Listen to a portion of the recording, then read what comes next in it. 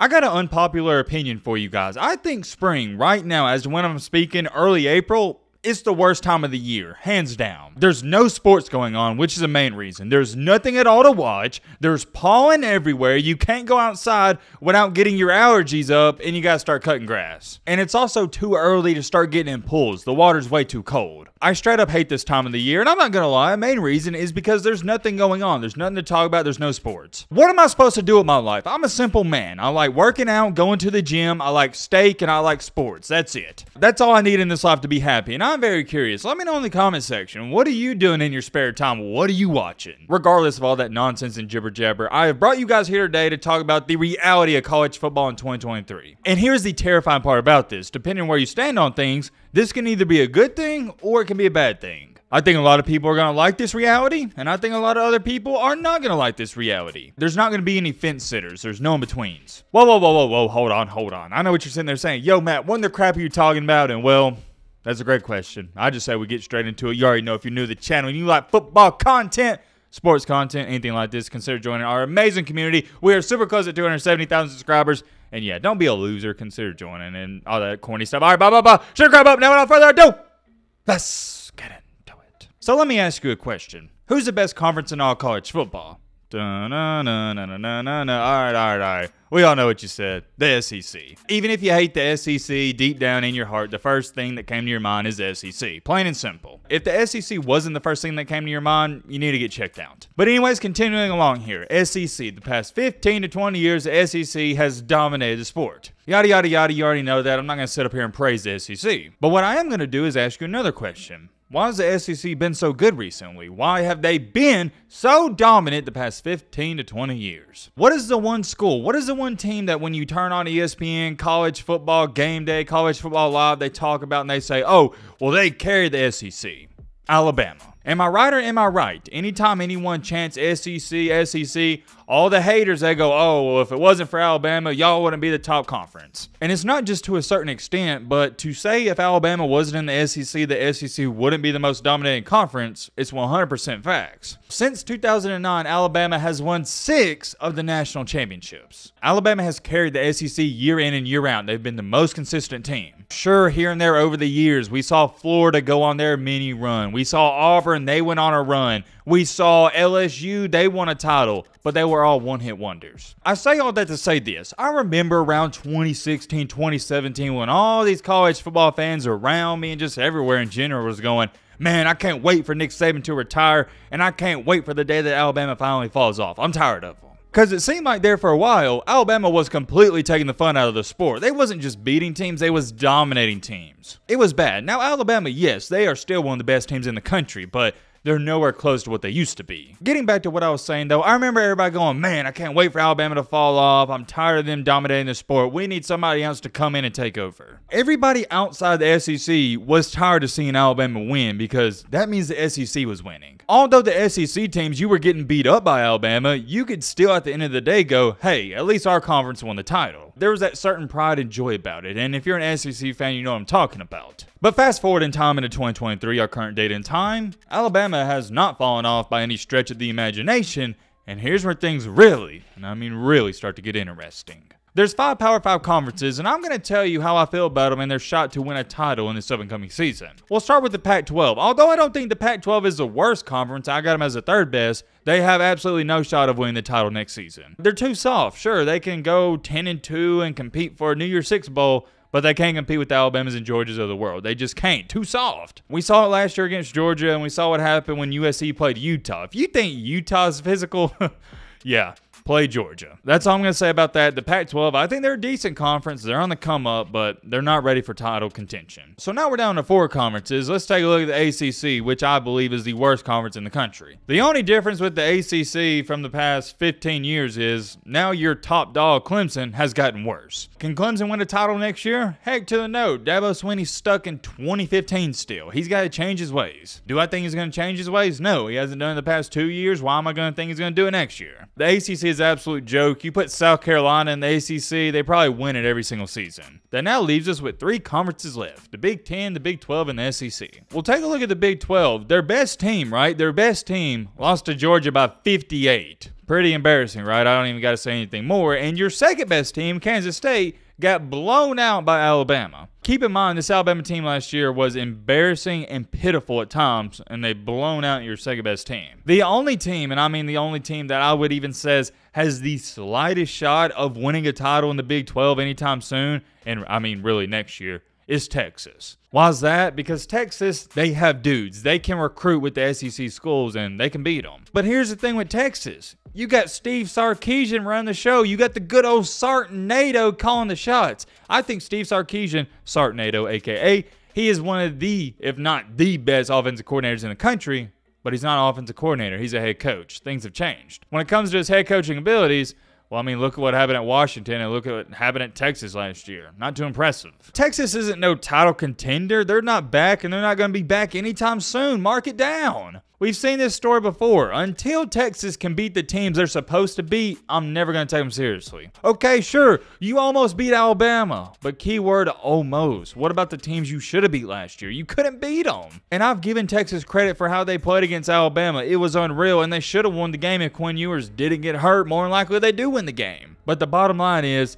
even if you win that game, you're not winning the title. And I'm not going to talk about Oklahoma too much because they have no shot of winning a title next year. They're still in rebuild mode. So the Big 12 isn't too serious of a threat, I'd say, to Georgia, Alabama, or the rest of the SEC, right? I mean, we can agree on that. And plus, the Big 12 is losing Oklahoma and Texas, 2 of the teams that can actually compete with the SEC. And well, that now leads us down to one conference left. The Big 10. Y'all know how I feel about the overrated and sorry Big 10. They got 2 great teams. I'll say it. They're great. Ohio State and Michigan. Well, I want you to think about this. Ohio State was arguably the most talented team in the country, not just last year, but the year before, and they couldn't even beat Michigan. Ohio State had all the talent in the world the past couple of years, and they couldn't win a championship. So why am I going to believe they're going to win one next year with no quarterback? Okay, you got Marvin Harrison Jr. I'll give you credit, but you had him last year. Ohio State's a joke. You got to beat Michigan, and then we'll talk. As far as it goes for Michigan, well, unfortunately, yeah, you upset Ohio State, but your recruiting class that just happened in 2023 is ranked 17th in the country. You don't have 5-star recruits. I don't know what it is about Michigan. They can't put it together. They can't recruit with Georgia, Alabama, and Ohio State. They can't do it. And yes, you may upset Ohio State,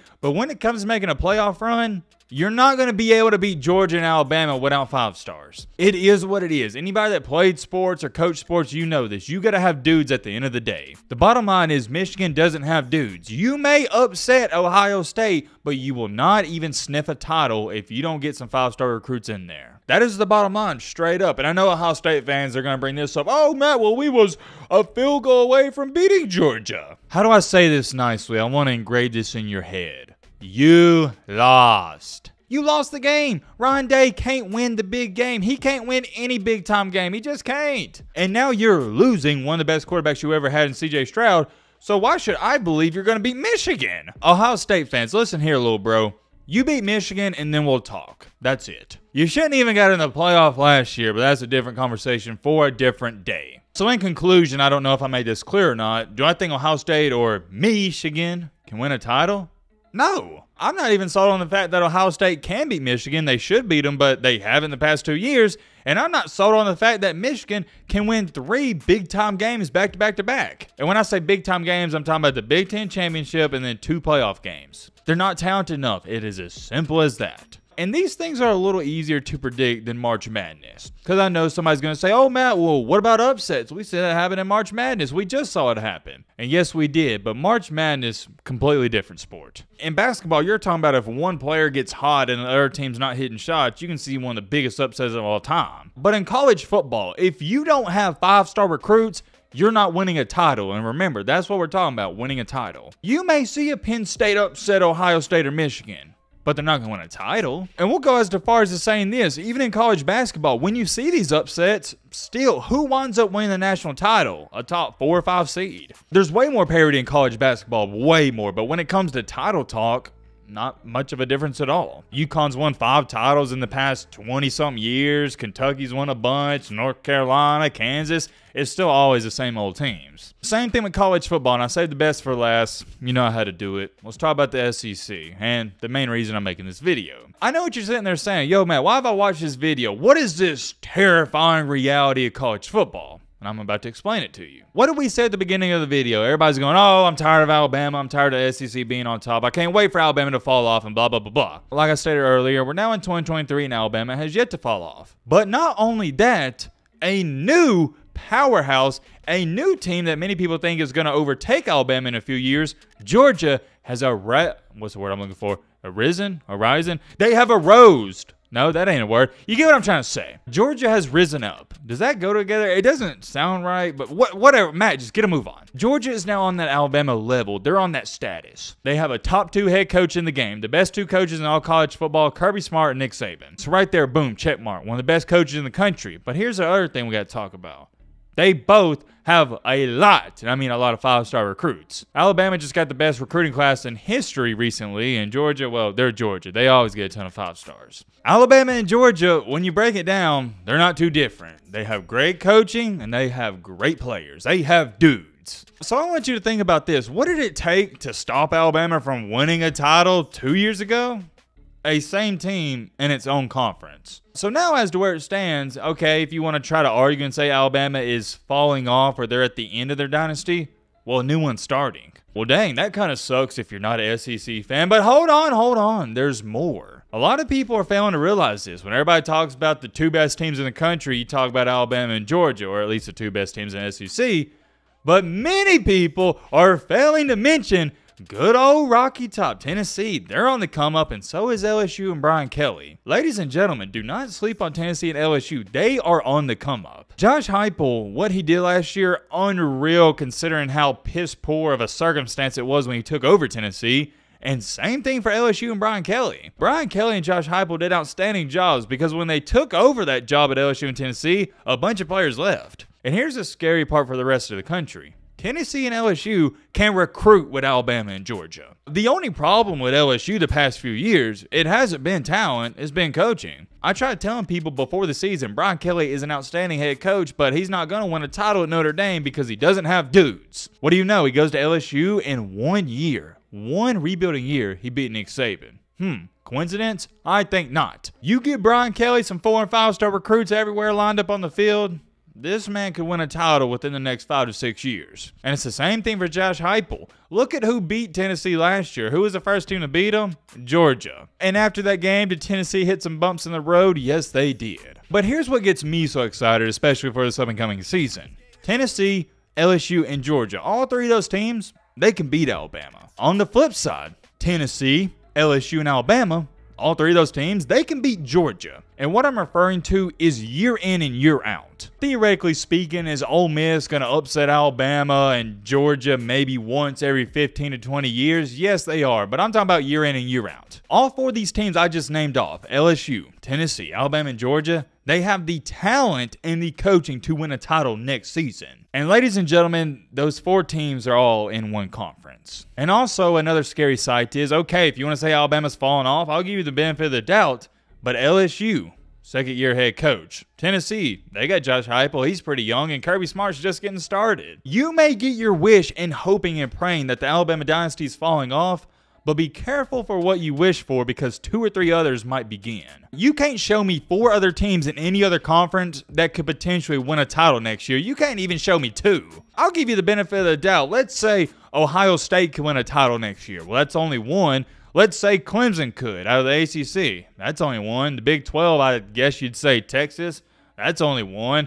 And then you got the Pac-12. Well, nobody. The SEC has 4, and Tennessee and LSU are only going to get better every single season. The only reason Tennessee has been complete trash the past 15 years is because of coaching. Well, now they found their guy. The only reason LSU has been up and down the past 15 years is because of coaching. Well, now they found their guy. I want you to think about this.